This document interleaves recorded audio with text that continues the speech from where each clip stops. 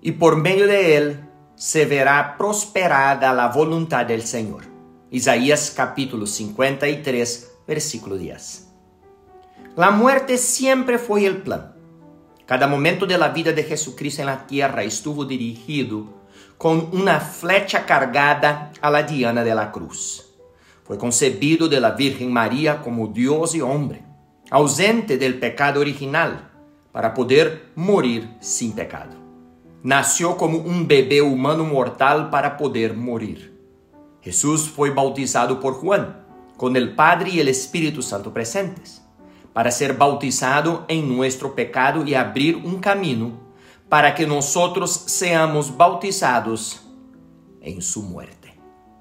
Reunió seguidores, sabiendo que proclamaría su cruz y resurrección al mundo y sabiendo que uno de ellos lo traicionaría hasta la muerte.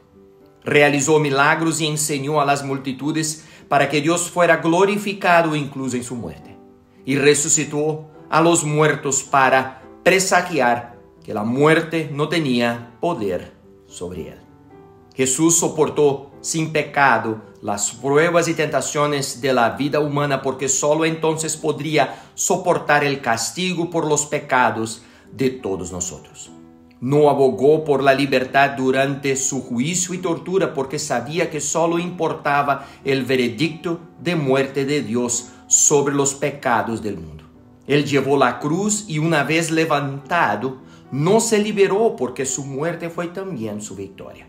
La muerte era el plan porque solo la muerte de Cristo podría salvarnos a todos. Y solo la destrucción de esa muerte podría elevarnos a una nueva vida. Oremos. Padre, ten piedad de nosotros, por quienes tu Hijo murió. En su nombre